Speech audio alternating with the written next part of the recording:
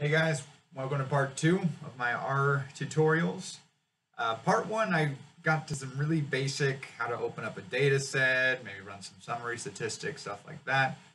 Part two, I'm picking up exactly where I left off. Same example, same data, same information. So one to two should be really continuous. But in part two, I'm going to show how to plot relationships between a couple of variables. And one, yeah, you're gonna do graphs in my class and in other econometrics classes, but also it's going to give some chance for us to learn how to look at our documentation, to be able to look at a function's documentation and start to look at how we can use it to learn a new function. So I'm going to go into this like we know what command we want, but we don't know how to use it. Hope it helps. So something else we might be interested in, what about plot the relationship between education and log of wages? Well, we can do a plot command. Now, maybe we don't actually know how to use this command. Or maybe, honestly, you didn't even know what the command was, in which case I strongly recommend Google. Googling will be your friend. But if you know the command you're looking for, you can just type help. Plot is the command I'm interested in. And over here in help, it's going to give me some ideas. So let's talk about how to read this.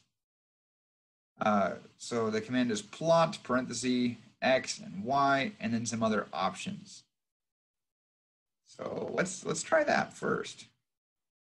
Let's try it without any options. We'll just do a nice, simple plot of education and L wage. It's not going to work. Crap, we forgot. And I'm doing this over and over on purpose because I really want to hammer this home. That error, object not found, is not a reason to contact your professor. It just means tell R where to find your data.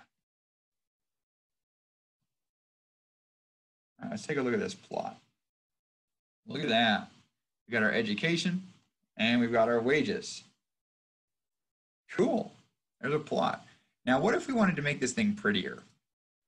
Let's see. So I still have this plot command up. Let's look at some of these options. For instance, I can change the type of plot. I can do histograms. I can put lines between the points or whatever. For this graph, I'm not going to bother because it's already what I want. But what if I just want to give it a title and labels on the axes? So here's the way these syntax work. It gives me this command plot, comma, or plot of X, comma, Y. I've got that. Here's my X. Here's my Y. And then options, comma, dot, dot, dot. What do you do with those options? Well, I'm going to try, let's do one where we just add the title first. The main option. So I'll just type main. And then if you're doing it right, R will actually give you a prompt for what to do next. Main equals, I'm going to say labeled plot is all I want to call it. See what that looks like. Hey, it's got a title now. Great. Let's go back. There was also some for the labels, X lab and Y lab.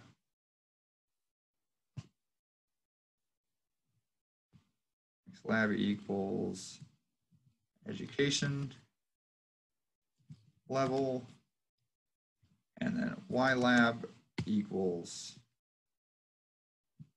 log of wages. Let's see what this thing looks like now.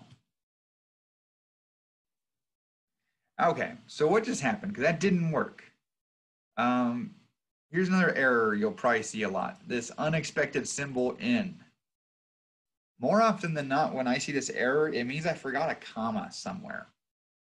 So I tried to do something fancy, which is when my commands get too long, R lets you just put them on different lines. Like I can just hit enter in the middle of a command and it'll keep going. But what I forgot to do is I forgot to put a comma between my different options. I have my main label, but I did not put a comma between it and my X label. So I'm putting that comma there. Let's see if that makes this any better. Hey, there we go. There's our fancy plot. Booyah. Now, does it matter where I put the enter? Let's take a look. No, I didn't. I could put it right in the middle of that main label option, and it still ran this whole 3-line function as if it was just 1 line of code. So this just helps you to make it look easier to read. I don't have to have it going off the end of the page, because if I didn't do this, I would have to start scrolling every time I wanted to look at the rest of my code. But if I enter, it's all there right in front of me, which is convenient. And let's just do one more just for fun. I can change the color of my dots too. Let's make them blue. Now, why did I bother showing you all of this? Well, you're going to have to get used to using a function and fiddling with its options. I showed you how to get help. Use the help plot command, and it gave us this. And then you're going to need to be able to read this and convert it to your specific situation.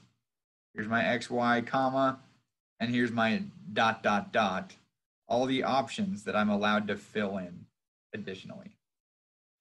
So yeah, that's pretty much all I got for this one. Just wanted to show you guys how to run a plot. Also wanted to show you how to look at our documentation and start to implement it in your own code, even if you don't know what a function looks like. That's going to be an essential skill, so we'll keep working on it.